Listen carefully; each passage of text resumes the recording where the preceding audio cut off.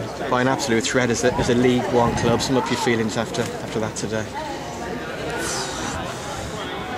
It's heartbroken, really. You know, to be in the situation we're in.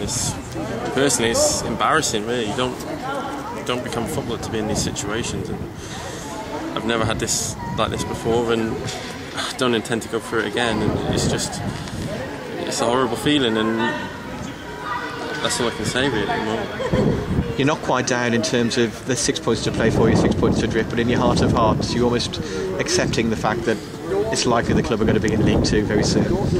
Well, it's very unlikely that we're stay up. It's out of our hands. We need to win both, and other teams to win out 3 teams not to win any, which, you know, is still possible, but it's, like I said, it's going to be very difficult playing a good Peterborough team next week who are in the playoff positions and may need to win to secure their playoff positions. But, you know, we still got to go in. You've got to have pride. You've got to be proud of yourself to be able to walk out onto the pitch and give everything. If you can't do that every week, doesn't matter what situation you're in, you don't deserve to be a footballer. And, you know, we're all in very fortunate situations of what we do, and, you know, given 100%, given everything, given your heart is the minimum you should give every week. And, you know, if players are not going to go into the game on Saturday with that kind of mentality, they shouldn't be there.